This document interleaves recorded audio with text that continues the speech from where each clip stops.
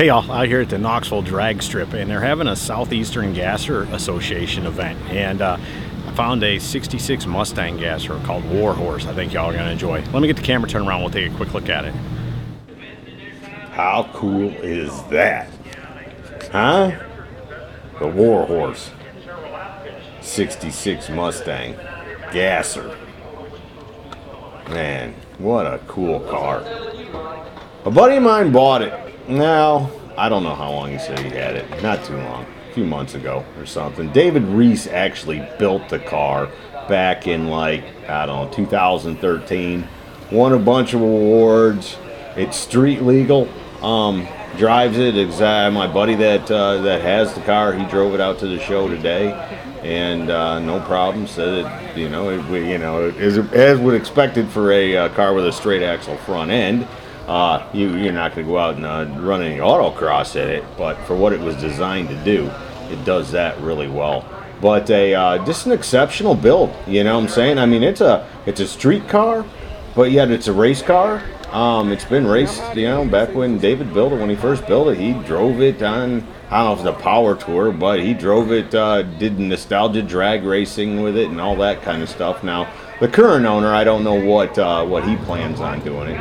He buys stuff like this and sells it and moves it around. So I don't know that he's going to run it down the strip, but it was too cool to walk by, I can tell you that, that's for sure.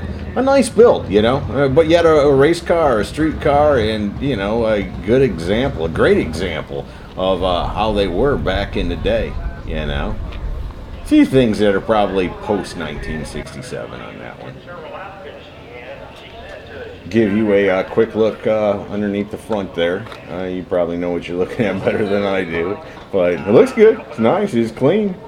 Craftsmanship looks like it's there. Again, you can look under the rear, I know that's a rear end.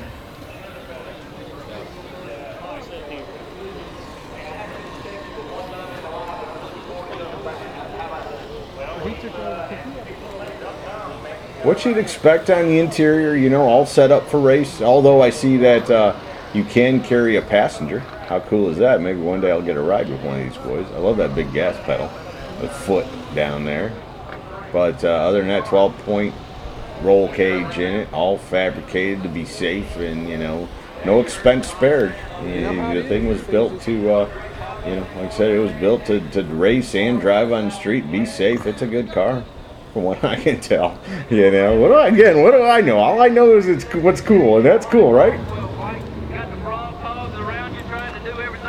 351 Cleveland, up under an all-steel tilt front end. How cool is that? I don't know that they had those valve covers back in '67. But what do I know? I don't know nothing. I know that's cool, though. And it's a Ford to Ford.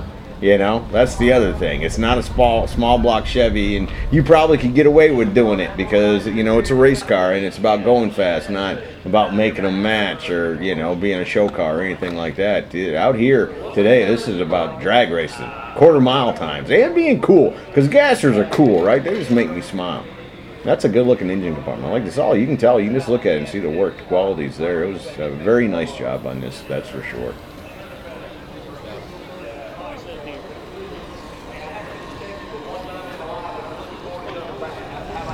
So there you go, from the Knoxville Dragway and the Southeast Gassers Association, a 66 Mustang gasser, Warhorse. How cool is that? Hope y'all have enjoyed it. See ya!